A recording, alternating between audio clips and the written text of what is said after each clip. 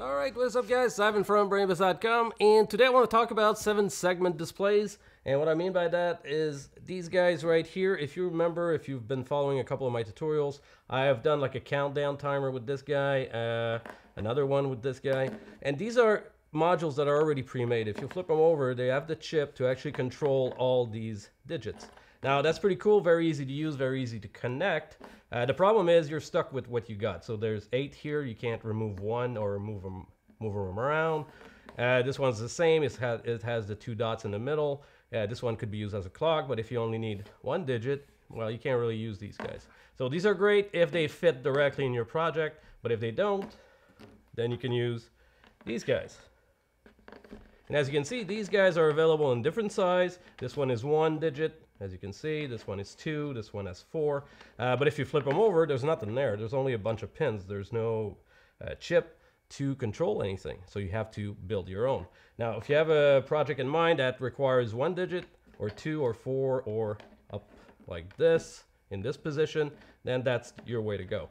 Now, to control these guys with an Arduino, the best, not the best, but the one I use a lot is the MAX7219, as you can see here. This is a LED driver chip. This is found in modules like these, and also, if you remember this guy, these matrices, it's used in that as well. Now, what I'm going to do today is show you how to do a simple scoreboard. Let me move this here, like this. Now, as you can see, I got two 2-digit 7-segment display. I got the MAX7219 here, and I got 2 switches here that when I click, this will increase these 2 right there. This is not complicated. It's just it requires a bunch of wires. Now, in the next video, I'm gonna try to do my first PC board using my CNC machine that I talked about maybe a month or 2 ago, and I thought of a project, and this could be used for that. So I'm gonna make a PC board that's gonna fit the chip and these 2 guys, or something like that. So you guys stay tuned for my failure, or if it's gonna work. I don't know. So we'll see. So there you go, guys. That's what we're going to do today. So now we're going to go look at the code and see how I program the Arduino to actually communicate with the MAX7219, and then we'll be back and we'll test it out. So let's go check that out. All right, so before we look at the code, let's look at the 7-segment display and how they work. The one I'm going to use in this tutorial has 2 digits, as you can see here, 1 and 2, and it has 5 pins at the top and 5 pins at the bottom. Now, if you look closely, most of the pins are connected to a particular segment. So let's say pin 1 corresponds to the segment C, which is this segment here, but also this segment here on the other side.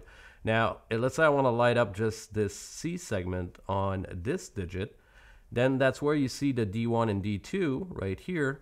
D1 corresponds to the right digit and D2 corresponds to the left digit. So if I want to light up only that segment, I would give power to D2 and ground this the number 1 pin, and that segment would light up. So basically that's how it works.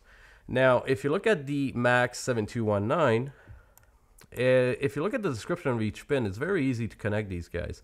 So let's say you want to connect this 2-digit 7-segment display to a MAX.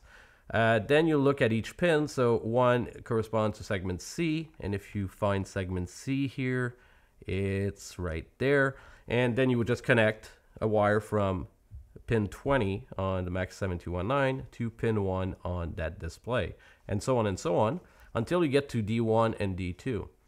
So let's say I have 2 in this tutorial, 1 on the left, 1 on the right, each have 2 digit. So let's say I decide, for my purposes, the one on the left is the first display. So D1 and D2 would become digit 0, as you can see here, pin 2 on the 7219, and pin 11, digit 1. So D1 would be connected to digit 0, pin 2, and D2 would be connected to pin 11. Now on the second one on the right, I still have a D1 and D2, but now I'm up to digit 2, which is pin 6, would be connected to that D1, and digit 3 would be connected to pin 7. Now, since I have 2, the way you connect more than 1 together is that you just jump from the first display. Let's say I take the pin 1, which is C. I jump another wire from that to that second display, and so on for each segment. but I do not jump, of course, the D1 and D2 because those are directly connected to the MAX7219. So that's the way it works. And if you want more information, check out my website at Brainy-Bits.com. I have the diagram and more information on this. So now let's go check out the code. All right, so now let's have a quick look at the code. At the beginning, I'm including the LED control library. That's the library we're going to use to communicate with the MAX7219 chip to actually display stuff on the 7-segment displays. Then we initialize it with which pin it is connected to the Uno. Also, we have some variables here to hold the score, to convert the whole digit. Let's say we go over 10, that would be 2 digits. So to convert that 10 into 2 separate digits, 1 and 0, we're going to hold those values in these variables here. Then with the switches to change the score, which pin are they connected to? And then we have the main setup. So switch 1 and 2 are using the input pull-ups for debouncing the switch. Then we wake up the 7219. We set the brightness to medium. We clear all the 7-segment displays to make sure nothing is currently displayed. And then we put zeros on each one.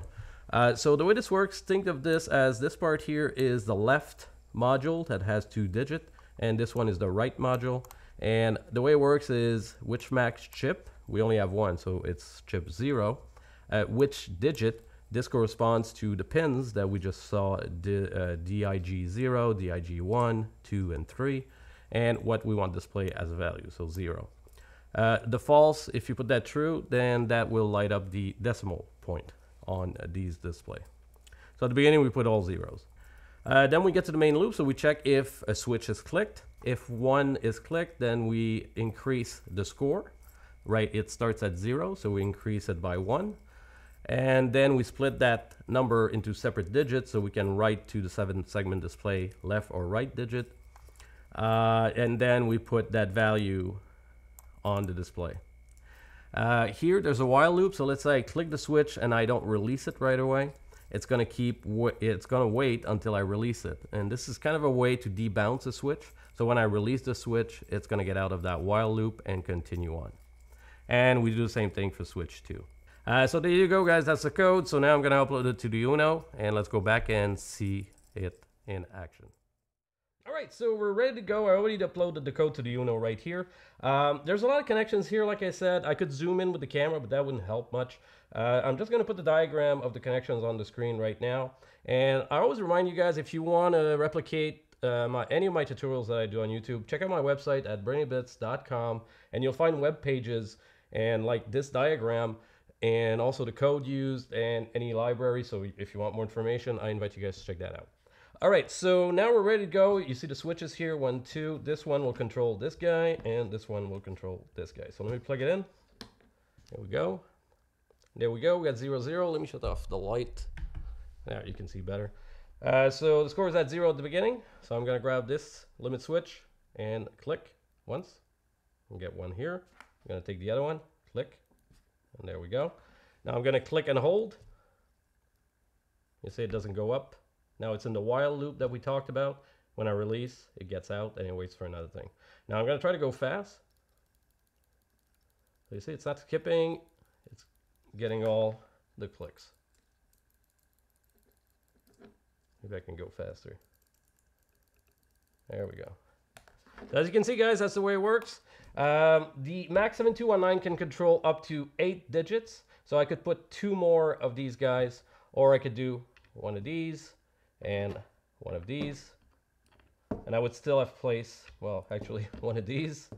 That would give me 8 digits, or I could do 2 and 1 like that, and that's it. Since we're using modules like this, you can basically do whatever you want and the configuration that you want, position them in a different way, which you can't do with pre-made modules. Don't get me wrong, these are cool, these work well, but if you're doing special projects, these might not fit your project. But there you go, guys, that's the way it works. So now we're going to go back to the main camera and wrap things up.